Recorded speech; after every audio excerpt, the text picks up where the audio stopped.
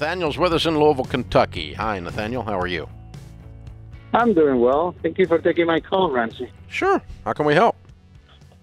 Hey, I just finished to pay off my house, and I need some financial advice on what else to do with the money after you max out your 401k and your Roth for the wife and me.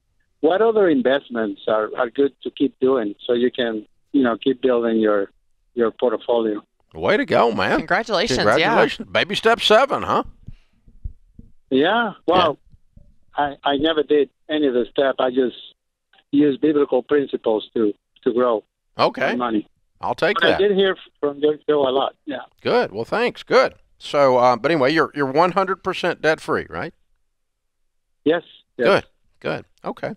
Well, what I have done and what we've recommended in those situations is do what you've done, and that's max out all available anything to keep the government's hands off the money in any kind of a retirement plan, 401ks, as you said, Roth IRAs, as you said. If you've got any self-employment income of any kind, you can look at a self-employed pension plan. But even then, that maxes out pretty quick. And then what I personally have done is 2 things. You can do whatever you want, but this is what I have done and what we have recommended. I have invested in mutual funds. Now, at this point, you want to invest in mutual funds that have what's called a low turnover ratio. And the turnover ratio is how often they sell the stocks inside the mutual funds.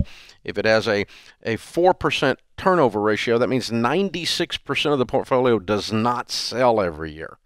That's pretty cool. So if it doesn't sell, then as it increases in value, there's no taxes on it until you do sell it.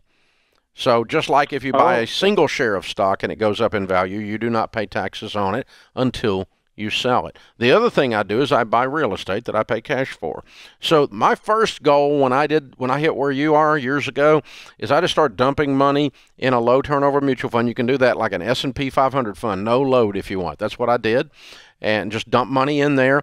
And when I got enough money in that account to buy a piece of real estate, I'd buy a piece of real estate. Then I'd dump money in there until I got enough money in there to buy another piece of real estate, and I would buy another piece of real estate because I love real estate. But you may or may not. That's the 2 things I've invested in. Oh, that's great. Great idea. I appreciate that. Hey, thank you, man. Thanks for the advice. I appreciate your call.